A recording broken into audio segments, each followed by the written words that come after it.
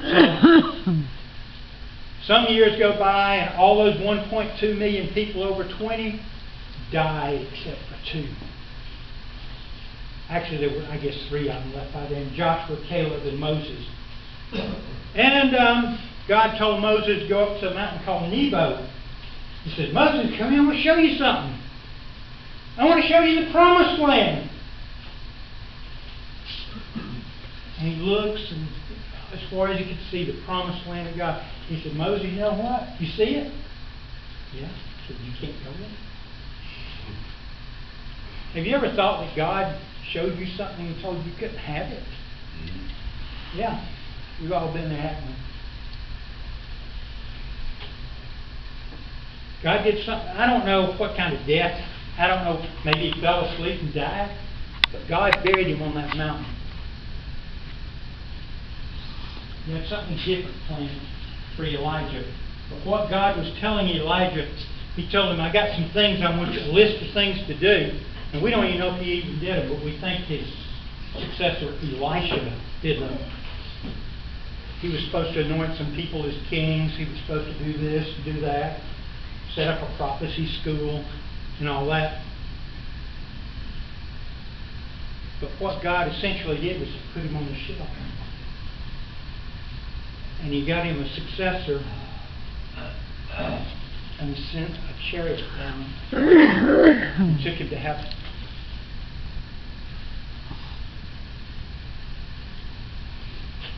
You see, it's like God told Moses and Elijah, "Y'all forgot something.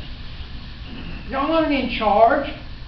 We're not in charge. Philip's not in charge. Kenneth's not in charge. My wife's in charge, except after I get my pants on. After she's told me how to get my pants on, she's in charge.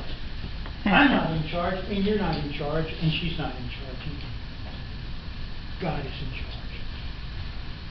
And everything he does is for his glory." Now, if the story ended there, it would be a sad story, wouldn't it? Because God can put us on the shelf too, any day, when he gets ready to.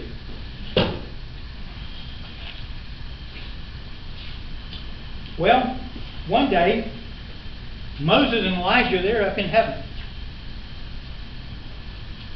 And God called them and said, come here, you two, I got something for you to do." Remember, Moses was at Mount Nebo. Elijah was on Mount Horeb. And he put their ministry on the shelf. He said, "Come here, you two, I got something for you to do." He said, "You see that mountain down there?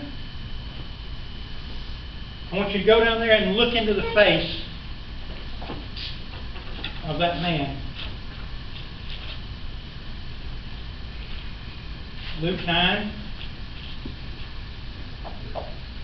About 8 days after these sayings, he took with him Peter and John and James and went up onto the mountain to pray. And as he was praying, the appearance of his face was altered, and his clothing became dazzling white. And behold, 2 men were talking with him, Moses and Elijah. That's where God sent these 2 men, who appeared in glory and spoke of his departure, which he was about to accomplish at Jerusalem. And as the vision ends, a voice came out of the cloud saying, "This is my son, my chosen one. Listen to him." As much as we're chosen in Christ, okay? There's nothing in us that God would cause God to choose us for anything. But because of grace, unconditionally, he pulls people out of hell and saves them.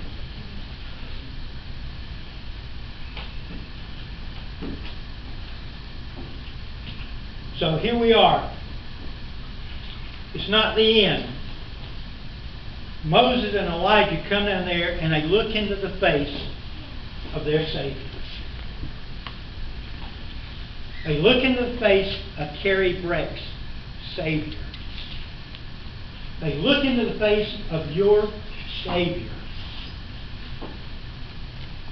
And what Elijah had told God, I'm the only one, you have withheld revival. And God told him when he sent him down there, when you get down there, you're going to see something. And when Elijah looked in that face, he saw that God had bigger plans than just saving northern Israel. His plan was to save people from every tribe, every tongue, every nation.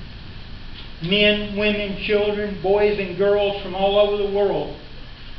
Anybody that would come to Him can drink of the life of God in Christ without cost. It doesn't cost anything to come to Christ. Elijah, you wanted revival? Here it is. You want revival? It's in Christ. It's not in us. It's not in what we do.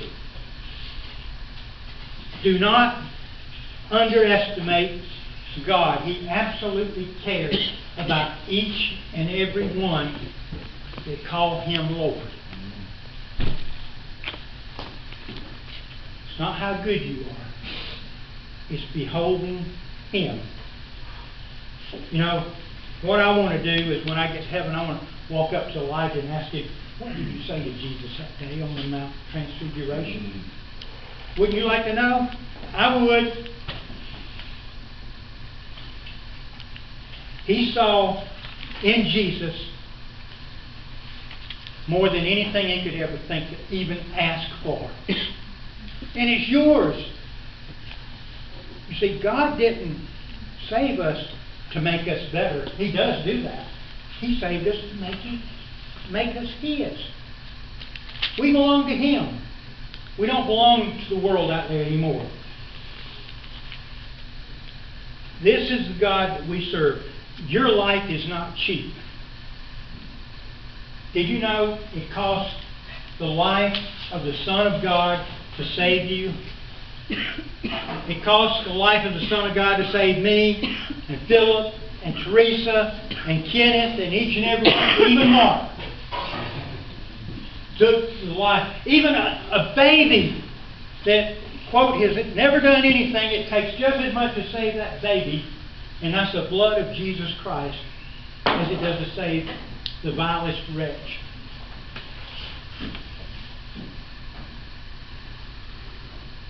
This Jesus is for anybody who will call on His name.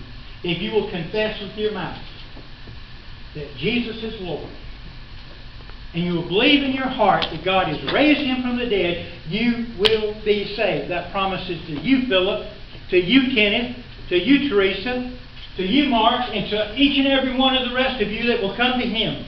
And to me, even me. Paul said he was the chief of sinners. He's not. I am. If you confess and believe, He will save you. It doesn't cost anything. This is the important thing. Peter later is writing, and he said this. It's in 2 Peter chapter 1. I'm not going to quote it word for word, but he said, we were eyewitnesses of His majesty.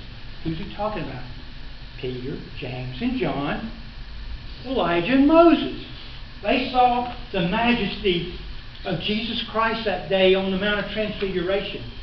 But he said, we have a more sure word of prophecy. This is more important than what they saw. This is the Word of God. Just as if Jesus was standing here reading it to you, this is the Word of God. And this is your heritage. This is your inheritance. This is, some people say it's your rule book. It's not a rule book. It's your last will and testament. That you are heirs of the world. That's what this is. It's the promises of God, and they've never been broken. You know, you can have a strong faith. You can have a weak faith.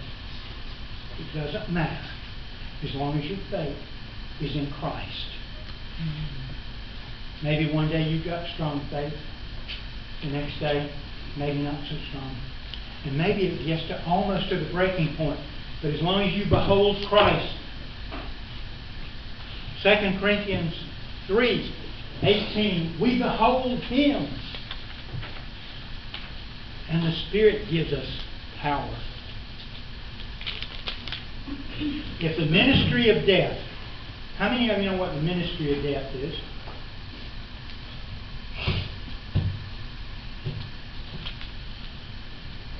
It's on stone tablets. What is the ministry of death? Ten Commandments. The Ten Commandments. If it has glory, and it's a glory that's fading away, and Christ, through His Spirit, as you look on Him face to face. You see, this face to face was not just for Moses and Elijah, it's for you too. Look at Him face to face.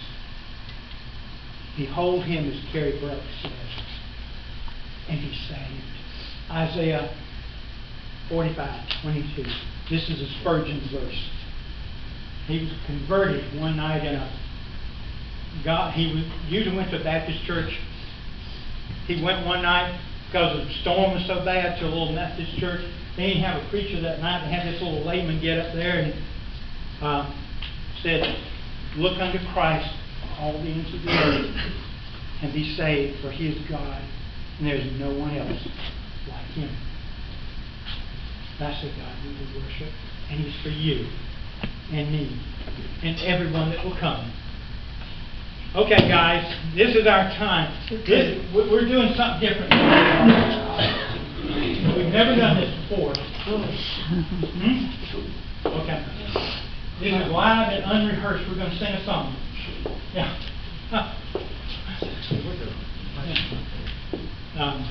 He's going to sing alto, I'm going to sing baritone, and you're going to sing what? Letter. By letter. Open up, let her fly. We got to dial in. We got to call up our pianist.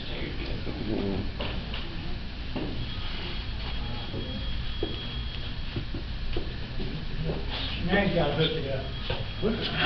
Yeah. And if this isn't any good, show some grace, okay? Yeah. We love y'all. Straight chorus. Now you'll recognize the tune to this, but the words are going to be somewhat different.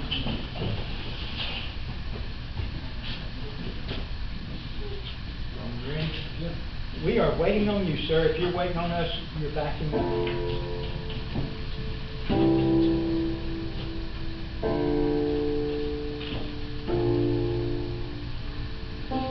Nothing of our efforts stand, no legacy survive, unless the Lord does raise the house in vain. This builder strive.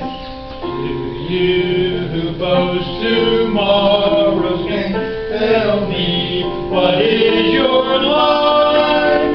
A mist that vanishes at dawn, all glory be to Christ. All glory be to Christ our King, all glory be to Christ. His rule and reign will never sink, all glory be to Christ. Shall come on earth as is above, who is Himself our daily bread. Praise Him, the Lord of love.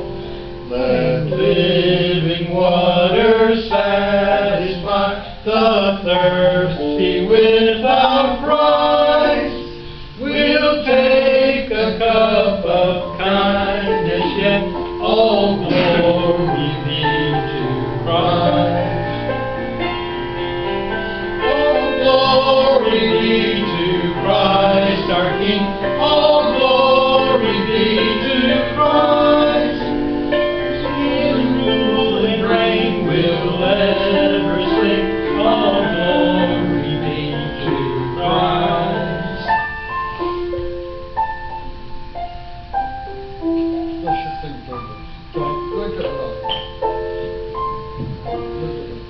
We use a different music on the computer.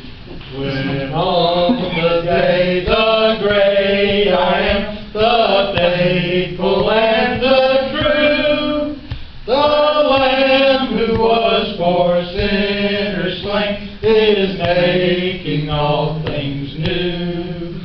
Behold, our God shall live with us and be our steadfast light, and we shall ere His people be. All glory be to Christ. All glory be to Christ our King. All glory be to Christ. His rule and reign will ever sing. All glory be to Christ. All glory be to Christ our King. All glory be to Christ. His rule and reign will ever sing. All glory be to Christ. Amen.